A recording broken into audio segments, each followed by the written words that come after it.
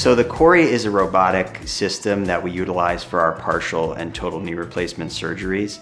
It's a handheld tool. It's not a robotic arm, but it's a surgical instrument that allows us to remove the minimal amount of bone we need to in order to properly place a partial or a total knee replacement. So unlike some other robotic systems, the CORI system does not require any preoperative imaging, so an MRI, a CAT scan, none of that is necessary.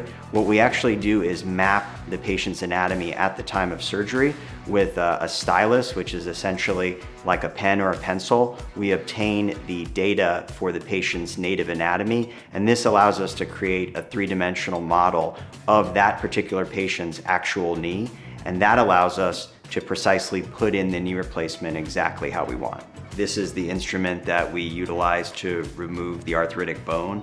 There's a burr on the end, and this rotates, and this allows us to remove the diseased bone. There's a special cover that covers the end of the precision milling tool. It will not allow us to remove bone where we're not supposed to, and that gives us an added level of safety and security. This handpiece has these arrays, which is how the robotic system communicates with this handpiece.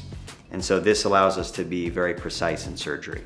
So I think with older manual total knee replacement techniques, many of those were excellent surgeries, but there were some outliers where there was, shall we say, suboptimal positioning of some of the components, because you're using metal rods and pins and jigs and older style type knee replacement techniques. With the CORI, we're able to precisely remove exactly the bone that we want and apply the cutting guide such that we're removing the bone in exactly the way that we want, and we're confirming it with the robotic system at the time of surgery. So using the CORI robotic system, I'm implanting the Smith & Nephew Journey 2 BCS knee implant.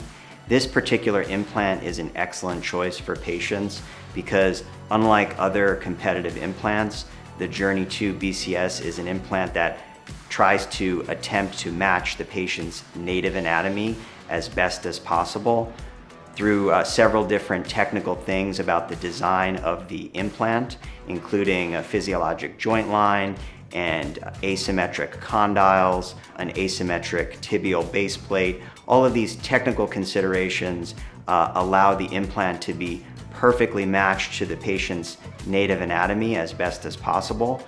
The other major advantage to robotic surgery is we are getting real-time data with respect to the patient's native ligament tension. One of the most important things in knee replacement is getting the patient a nice balanced knee that goes all the way straight, it bends or flexes well, and the outside or collateral ligaments are nice and stable and secure through the entire range of motion.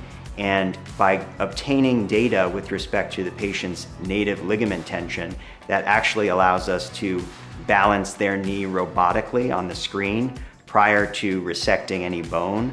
And this really helps in terms of ensuring that we're going to have an excellent outcome once the actual knee replacement is implanted, and it really adds a lot to the procedure.